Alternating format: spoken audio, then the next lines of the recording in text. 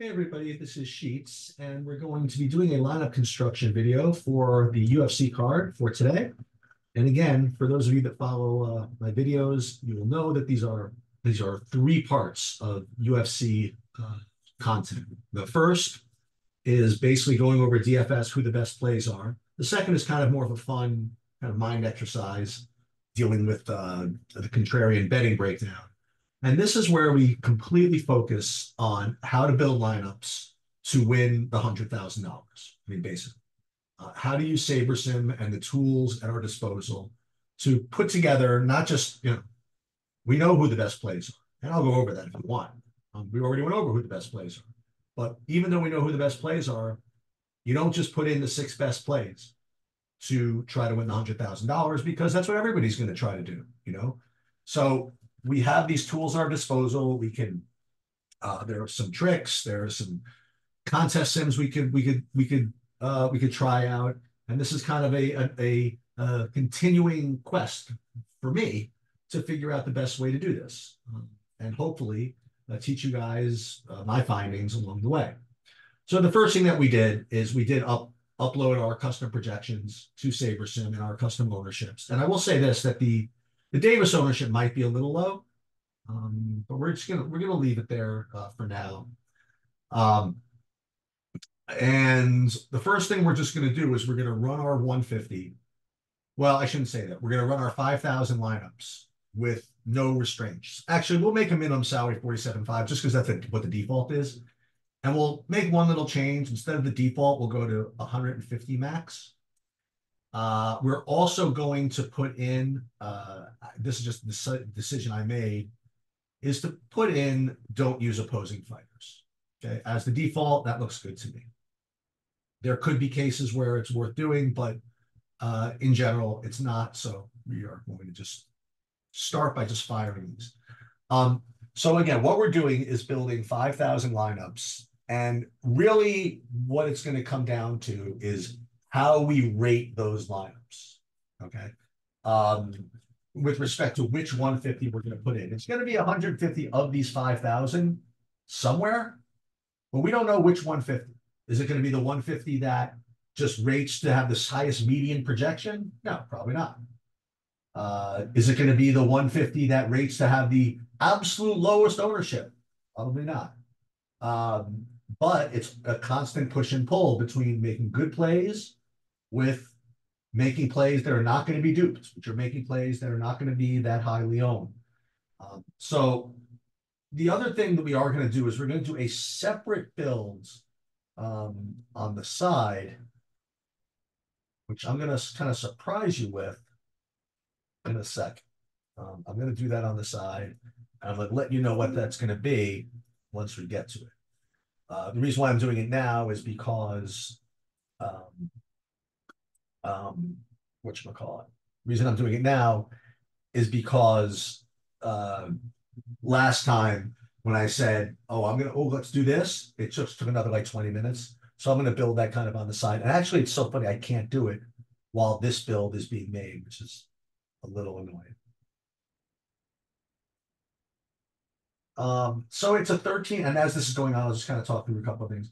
So it is a 13 fight card, which means we're probably going to have to prioritize upside, and fortunately, these algorithms and these tools kind of do that for you, depending on what settings that you use. But you want a reminder of who the good plays are. Okay, so Isaac Dolgarian's a good play. He's 8,500. He's got a lot of line value now, as well as finishing upside and takedowns. I mean, to be clearly the best play on the slate. And then, as far as these big favorites, I mean, they're all pretty similar. Like Njiku is just big win odds, which is great. Might not have that one. He might not have enough grappling to go with his, knockout potential to make him the smash play of the year.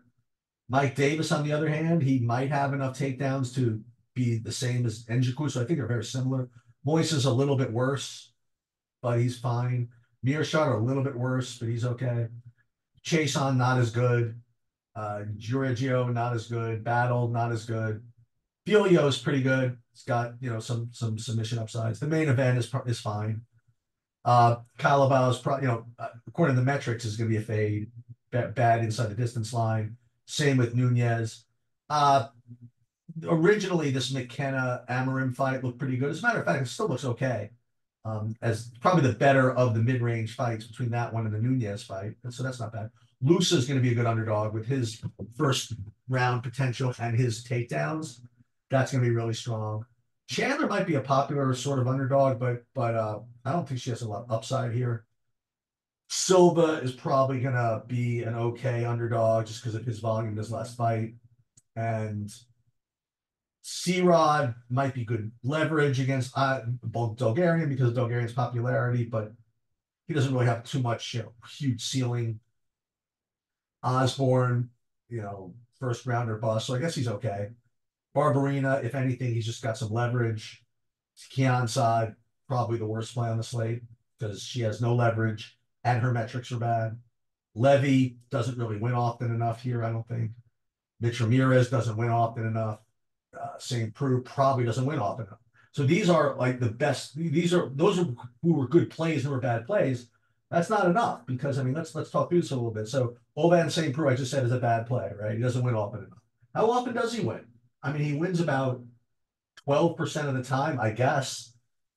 And if he's going to be 5% owned, he's just going to have to probably show up in some of these 150. It's just the way it is. And that's what you got to get used to with these playing these 150 maxes, or playing just, I'll say bad plays, but playing plays that just, seem to have, not very good chances to win, because when they do win, just the payoff is just very, very high. And how is St. Preux winning without honestly getting like a knockout here? He's going to win with a big old, lucky knockout, I guess, over Inchku. So if that happens, is it going to happen? Probably not. But if it does, you're going to want to be on it. So this is why we don't, and this is point of contention, whatever. There's a lot of really, really great players don't play this way. But I, at least for the majority of my lineups, are not going to X anybody out. Okay. With an exception, I'll tell you in a second. I'm not going to just manually X people out. If I actually get 0 of someone, then I'll live with it. Okay. But aside from that, I'm not going to manually X anybody out because you just never know. You just never know. And that's why you trust your projections and you trust your ownership and you trust whatever, is that nobody has a 0% chance to win. And when you're playing 150, you have to account for all of that.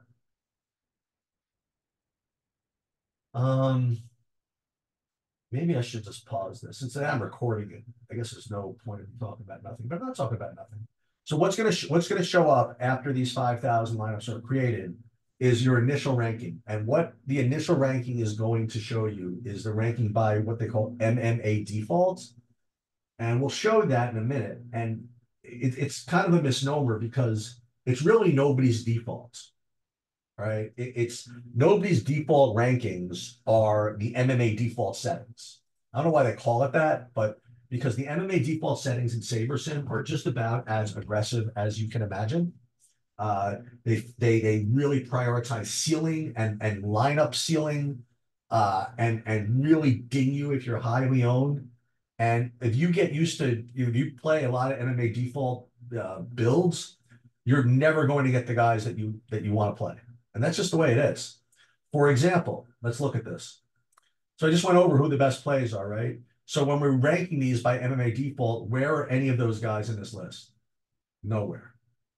The only guys you're seeing is Mike Davis, really, and that's only because, again, maybe his ownership is a little bit too low. But you're seeing like all these guys, like Moises looks pretty good. Kali Bao, he said, was one of the worst plays. C-Rod, not a lot of upside. Chirod, whatever. Chason.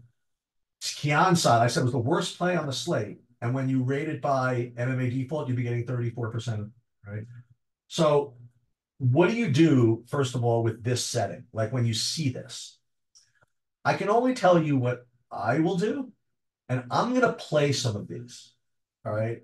And a lot of it is just the trust of the system and the trust of the algorithm. I have nothing else to say about it. You know what I mean? Like, uh, uh I if this is algorithms building for ceiling and factoring in ownership, and I'm trying to beat, 100,000 people or whatever, I'm gonna want some of these lineups.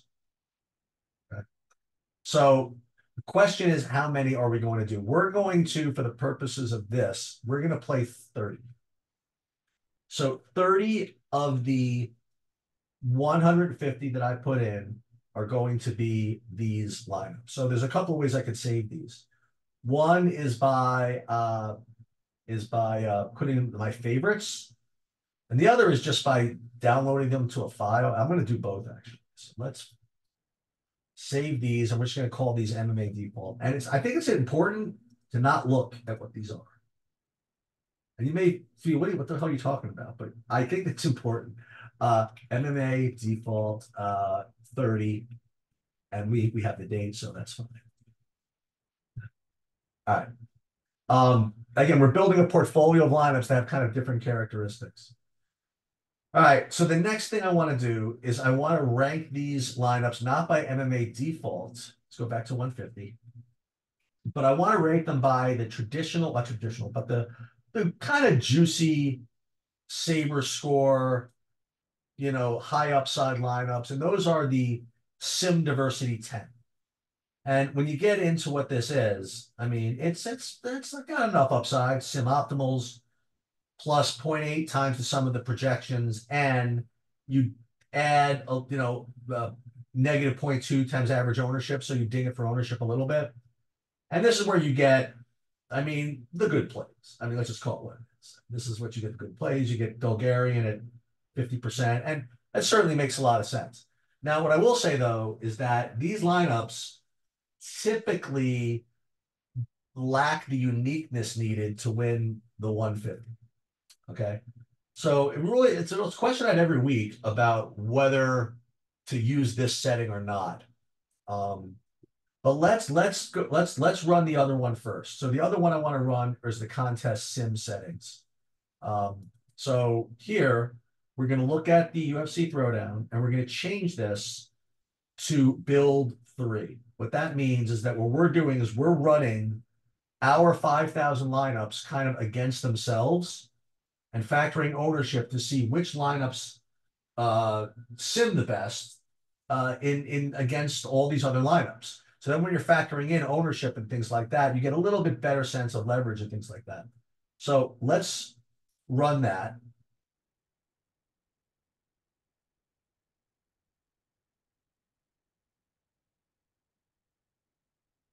And see what we got.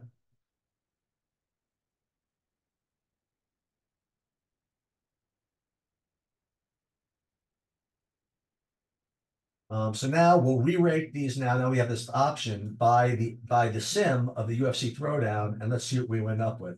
And you end up with a very similar type of, of distribution. Okay. So it's a little bit, I guess it's a little tighter, I suppose. So we are going to use some of these. Now, the next question I would suggest is whether I want to meddle with this min uniques thing. And what this does is just gives you a little less concentration of fighters. And I do think there's enough variance in MMA that I do want to max this out as possible. So what I'm going to do is I'm going to keep going down to the point where I can't go anymore. In other words, you go to min uniques 4, you can't do it. You can't even play 150. Min uniques 3, you can. And then what I want to do is I want to go one above that. And that's a little trick that Jordan from SaberSim kind of suggested. So we're going to play some of these. So how many of these are we going to play?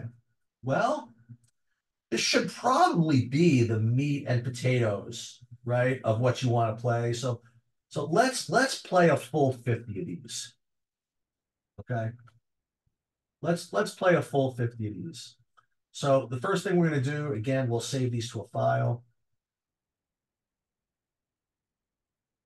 Should be somewhere. Seem to be doing it for some reason. Why can I not be able to save this? Save.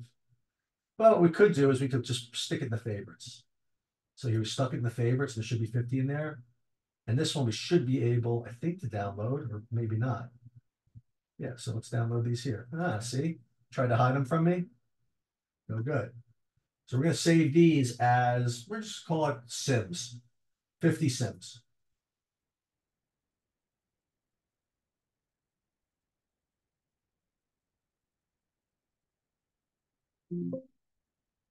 We already saved them. Yeah, we do want to replace the, we're going to call it 50 Sims. We're going to call it 16 because it's more 16. Okay. All right. So now we got 80. Um, I'm going to save 30 for something else. The next thing I want to do is I want to build lineups that do a little bit better with uniqueness. Okay. And what I mean by that is we're starting, let's go back to min uniques one and back to 150. So we have lineups that are producing well against the sims, against the simulated fields, but you're still not really getting enough uniqueness, I think. So we gotta probably do some geo mean filtering, which basically means that we're gonna force some low ownership. So what we do is we get out our geo mean calculator, and again, this is available on the TrueDFS website, but it's not anything proprietary, it's just a formula. And what we're trying to do is figure out how unique we want to get. Not, well, we know how unique we want to get, well, but what kind of geomean we want to put into the system here. So let's just remind ourselves how many were in this tournament. 31,372. So we put in 31,372 entrants. And let's just say minimum, one dupe, whatever. So we want a geo mean of 17.8 or lower. Okay. That's not going to be very easy, but let's just see. Let's filter geo mean of 18 or lower. Let's see what we get. I want to make sure we get it. We only get 93, and that's not a good sign, I have to say. Okay. That is definitely not a good sign. So maybe we shouldn't be like that greedy. Okay. Maybe we should, if you're only getting 93 total, you can't even get 150, probably shouldn't get so greedy. So let's go two dupes. So we'll go 19.9. I think that's a little more, reasonable. So 19.9 geo mean. Okay, now we're fine. Okay, and again, you probably shouldn't look and see what we're doing here. But what did I say we're gonna do? So I did 30 of the defaults. We did 50 of the sims. And then I want to do, what did I say? 30 of these or 40 of these? I wanted to do, I think, 40 of these. So let's do 40 of these. And again, I think it's pretty healthy to not look and see what we have. Actually, we'll do just 30 of these. Or we should do 20 so we can go back to do the sim diversity stuff. Let's do 30 of these. And then we'll be very, min uniques 3. I mean, we really want to get as much variance here as possible. Okay. So let's use these. So let's save these. And this is not letting me do that either. So we have to put these again into the favorites, which is a little annoying. So now, as you'll see, we have 80 of these. So now we have to resave these. This is getting kind of frustrating here. 1 second, let me pause you for a sec. So again, we kind of messed up a little bit. So now we have 80 of these in our favorites. And let's download these, and we're going to resave these. It's like getting kind of annoying because Sabres is not letting us download from the reg side. So we're going to resave these as Sims, right? So we're going to call this Sims and Geomean. 80. Okay. So Sims and Geomean 80. So we have 80 of those. We have 30 of the defaults, right? So you have 110. So we have 40 left. Okay. So this is what I want to do with, I think, at least 20 of the remaining ones, maybe more. Is I want to do some funny business with a couple of these popular underdogs. We're gonna do it. Actually, I'm gonna do it for the remainder of the 40. And we're going to do 20 with one guy and 20 with the other. The first is going to be Isaac Bulgarian. So, as you mentioned, I really like him a lot, but the problem is he's going to be really popular. So, what I am willing to do is play him and leave all the money on the table that would let you get to any of these guys. Meaning that if you're going to want to play both Bulgarian in the lineups I'm about to suggest, you're going to have to not play and Jiku, all these guys who might, depending on what optimizers people are using, have a higher raw points projection than Bulgarian. So what we're going to want to do is we're going to do a new build where we do 20 lineups with Bulgarian, leaving 900 on the table. Okay. And that's nasty. Okay. But I think I want to do it. The other thing I might do is I was thinking of this Lusa play. So I was going to do the same thing with Ange Lusa because I just figured he was going to be really popular. But I guess 30%, is that enough to be worried about it? I think it is. So what I'm going to have to do with him is something similar. Like I'll play Lusa at 76 and again, leave enough money on the table that otherwise would have gotten to Brian Battle. But the problem is that Brian Battle himself is not going to be really popular, you know? Um, his projection is only 56 anyway. So I don't think I need to do that with Lusa. I don't think you're going to get the same, the same juice out of that. So we are going to do that with Bulgarian, though. It's a question, want to do a full 40. That's a big stand on Bulgarian if I do that. So let's go ahead and not do that. Let's just do 20. So what we're doing, again, we're going to do a new build.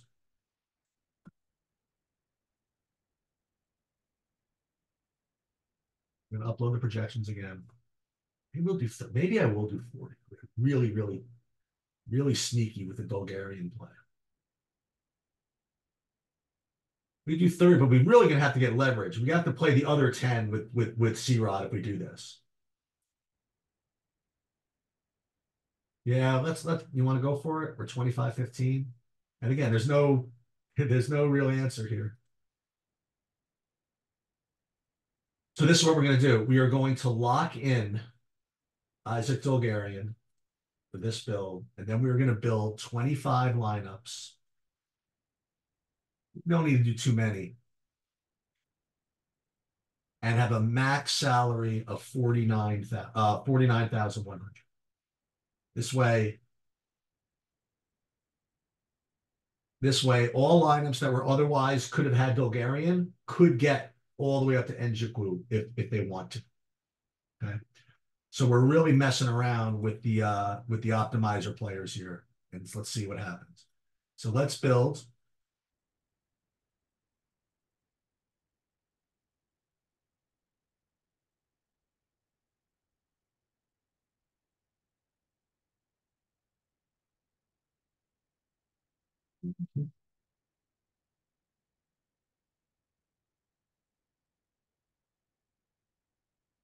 Yeah, we don't have to be that fancy here. We don't have to do MMA default at all. We can just go straight to MMA diversity and just do the best plays here. Um, and just kind of rock the house. So as a matter of fact, we're getting to Njiku in these lineups because we're not getting to some of these other high priced ones. So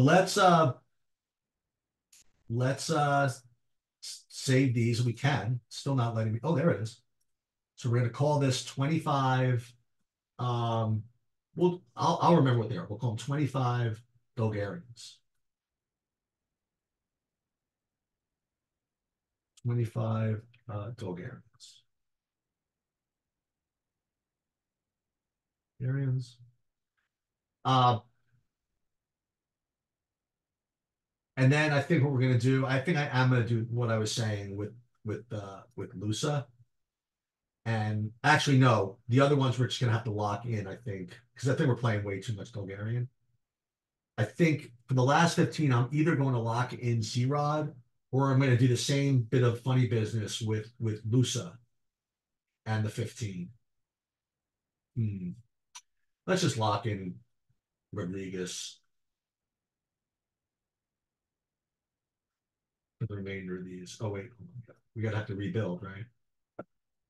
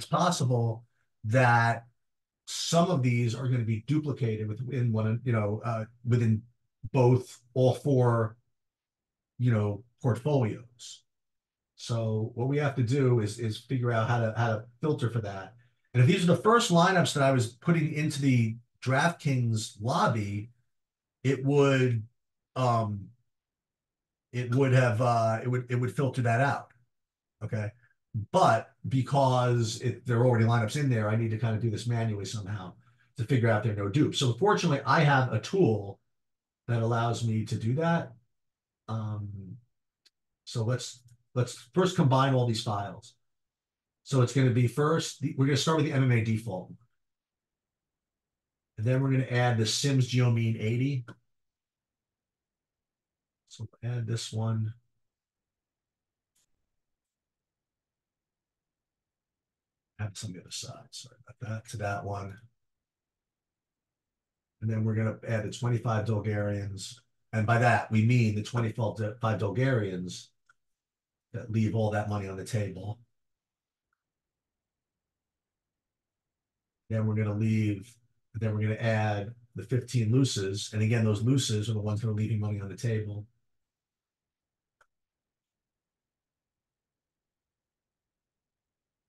And now I have 150 lineups now raw, but I need to find out how many of those are kind of duped. So I could just upload these into DraftKings, but I want to flex my this tool I have here, which is the dupe test tool, which again I still haven't been able to figure out how to put it online yet. And what I do is I add all these lineups to this one panel over here, and what this will then do, we have a macro here that will filter out all lineups which are repeated. And we'll see. If I have actually 150, that'd be great. So I have 5 extra. Okay. So what it did is it gave me those 5 extra duped lineups. Now, one thing that you could, deduce, actually, I was about to say that they're really good if they're in multiple portfolios. No, it doesn't actually work that way. So what we're going to do is we are going to just use these 145. And we're going to we'll create like 5 more maybe from using one of those other things. I don't want to bore you with that. And then we're just going to put those in. And again, the important thing to remember is that what I've done is really trusted the system and trusted my early projection and trusted my early reads, and did a little bit of funny business with those other 2 plays, Lusa and whatever. But I did not actually see even who I had. And I think that's in a way healthy. For a lot of reasons. But we'll see. So what we're going to do is we're going to make these intentionally duped here so that we know which ones we have to deal with. And we're going to upload these, and I'll do my big buy-in separately. Hope that helped give you some ideas on how to use SaberSim and the tools available to you. And aside from that, good luck, everybody.